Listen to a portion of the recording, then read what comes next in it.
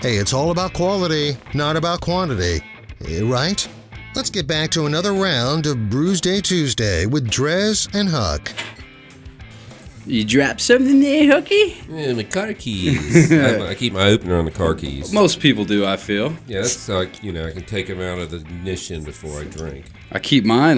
Safety first. My good go-to's in my wallet. My sister gave me the Wallet Ninja.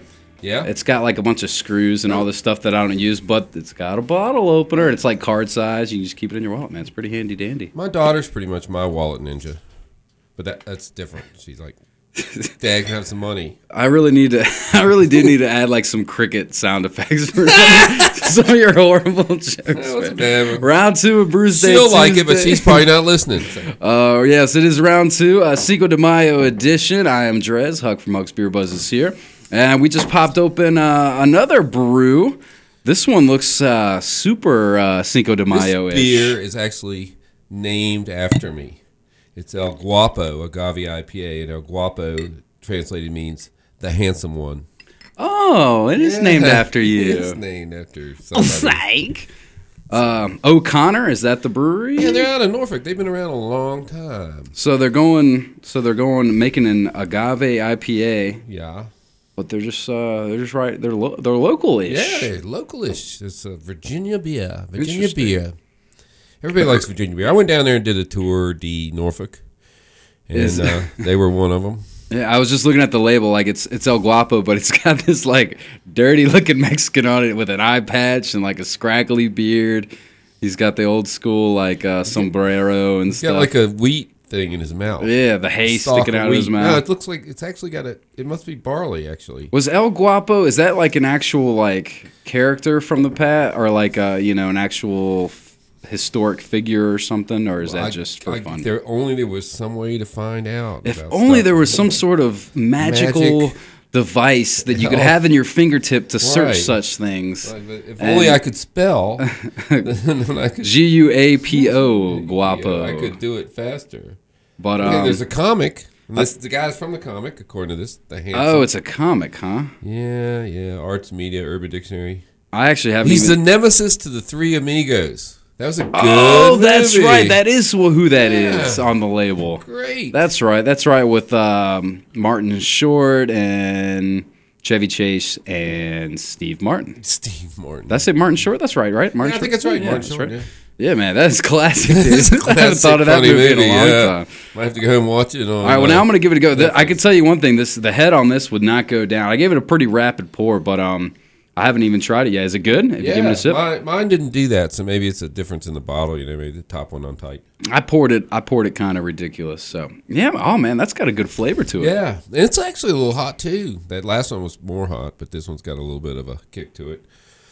Agave is, as we know, what you make tequila out of. Is that right? Yeah, you cook it up, and like any other corn or whatever, like corn liquor, agave liquor, cook it up, and you throw it in with some yeast. Well, you distill it down. Distill it down? You mash it with some yeast. You get it all alcoholic, and then you distill it, and then you drink it. Tequila. I'll be drinking tequila Thursday. Sure. Yeah. I was going to ask you, what are your plans for Cinco de Mayo, man? I really don't have any. I've been, I've been having some issues with my truck. Yeah. My truck slam up. Well, you'll be able to get around and get somewhere to have some fun. I got my little Hondo. Well, I'll tell you what you need to do in that Hondo is come to, I'm going to be out at McAdoo's in Blacksburg. I don't know if you've heard us talking about it, but I'm going to be doing a remote from 7 to 9. And we're doing Most Interesting Man Lookalike Contest. So, dude, you're damn near a shoo-in to win. Like, I mean, we got some pretty stellar prizes, man. Like hundreds of dollars worth of prizes. I'm coming down then. 7 to 9 on Thursday. Okay. I think there's going to be like a Dos Equis tap takeover, some sort of tap takeover. And they're going to have like Dos Equis.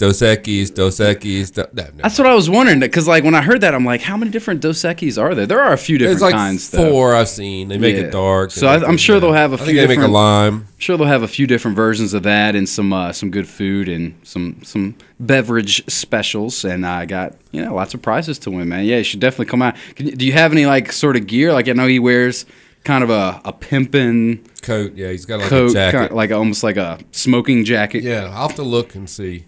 I have time. I have a couple days. Throw one of those. Yeah, you got a couple days. Throw one of those on, man. You can win yourself some cool stuff.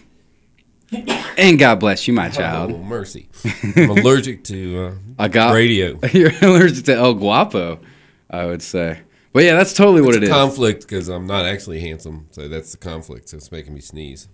Yeah, I'll definitely be there. I was telling the wife that you were going to do that, and I didn't know when it was. I'd forgotten when it was. You had mentioned it to me Cinco de before. Mayo, man, of course. Cinco de Mayo. Cinco de Mayo. It's usually a good day to party.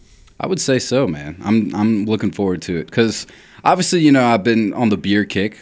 I'm sure you have too. You know, you do the beer kick, but yeah, man, a good margarita. There's a lot of good things to drink on Cinco de Mayo. Yeah, shots of tequila.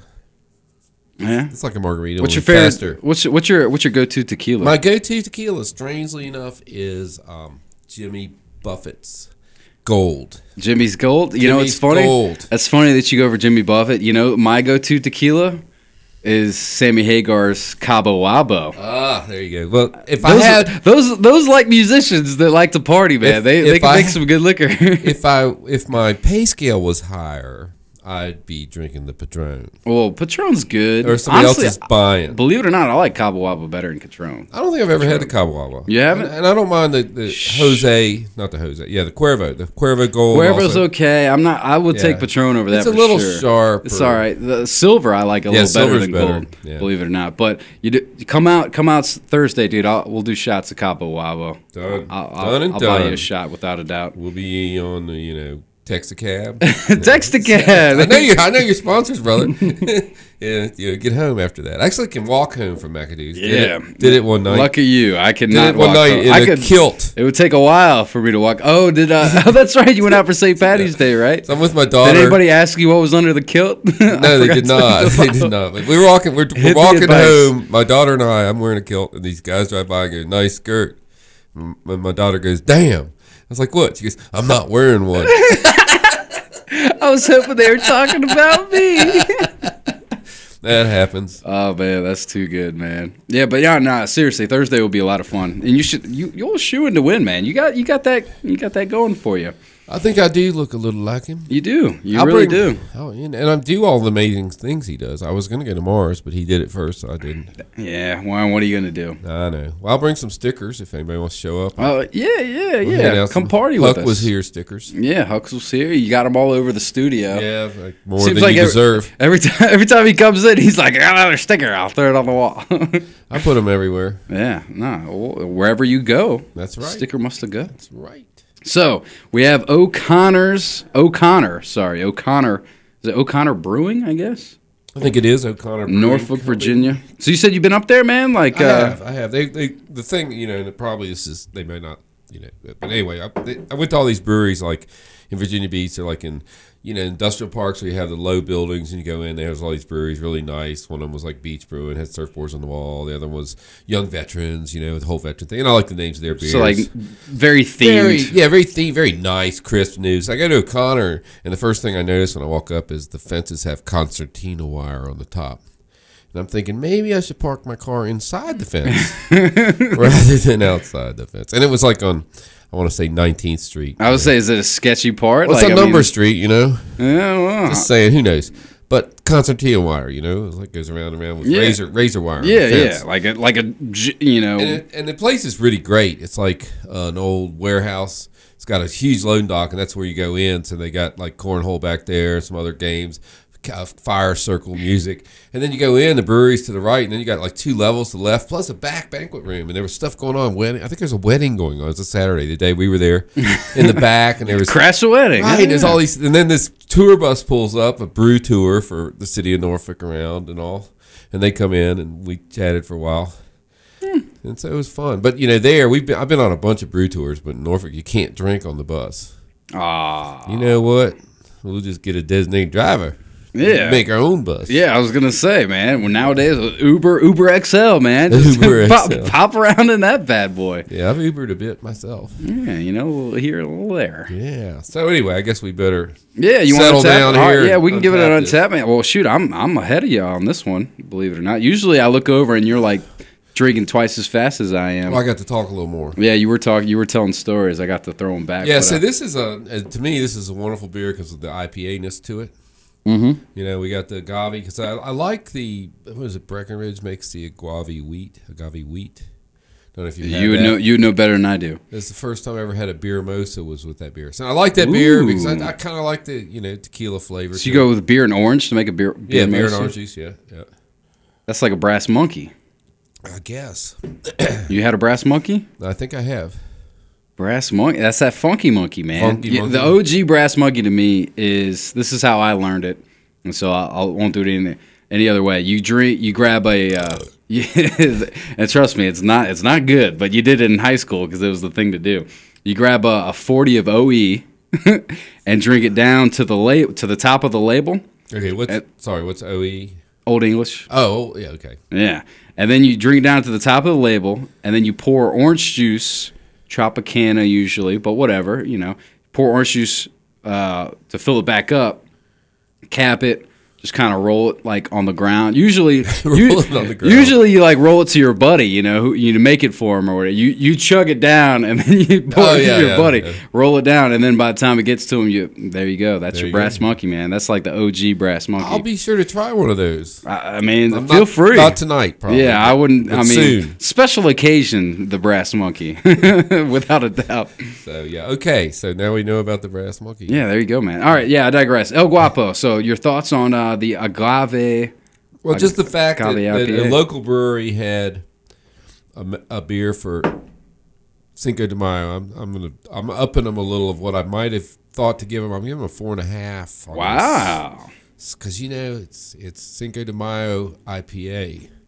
And most of your Cinco de Mayo's Pilsners and your beer's not my style. Your Coronas and all that. That's generally what the cervezas are. Somebody's doing it right. Somebody's doing it a little different.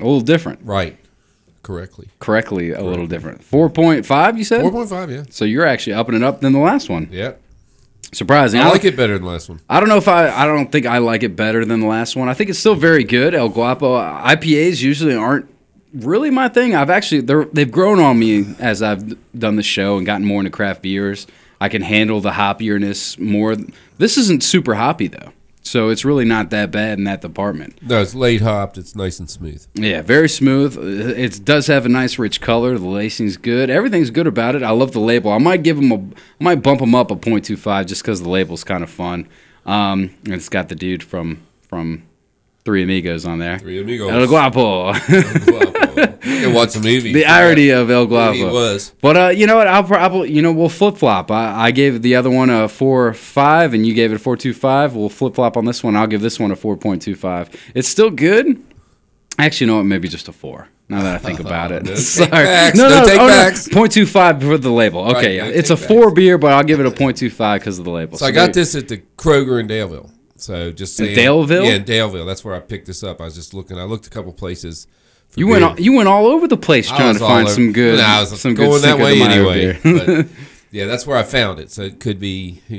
I'm not sure who that means. Distributes to O'Connor. Yeah, I'm not. Yeah, I'm not sure where you're going to find it around here. I mean, obviously, Vintage Cellar is always a good spot to check out. But the further west you go, the more less likely of beer. The further west you go, the less beer you have from the east. So, that's obviously. See, I know you could get it in Charlottesville. I know you get into Daleville. Roanoke, I don't know. It's different distributors as you move southwest. So it should be around here, but who knows? What while we're on it, I know O'Connor. You're familiar with them. What other beers do they got around here that people might know? They don't have any beers. No, they're just now growing. As a matter of fact, remember they're brand new. We went after them for a triple for the show.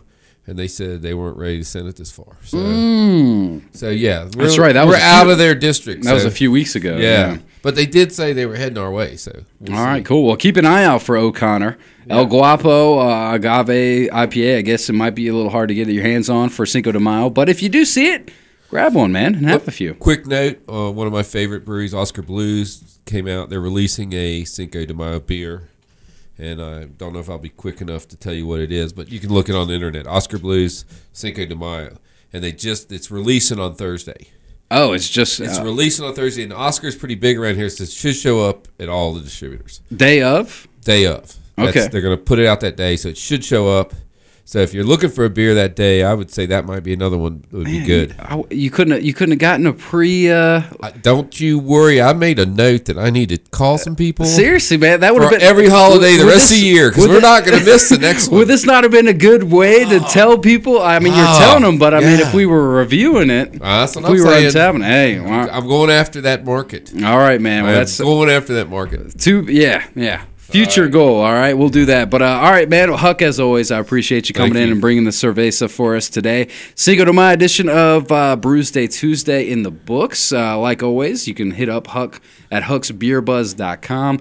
He's also Huck's Beer Buzz on all the social media, Twitter, whatnot. I'm everywhere. Taking video of it as well if you want to check out the video and all that good stuff. iTunes, yes. YouTube. We're on iTunes, YouTube, all that good stuff. Come see us. Always, man. Appreciate you, Huck. We will step aside and play another tune. Brewsday Tuesday, Cinco de Mayo edition in the books, and I'll see you on Thursday. Yeah. McAdoo's. I'm going to win some Blacksburg. prizes. Coming out and join us. McAdoo's. Maybe I'll even get you a shot of Cabo Wabo if you mention it. Yeah, we'll see. We'll be right back right after this. Hang on.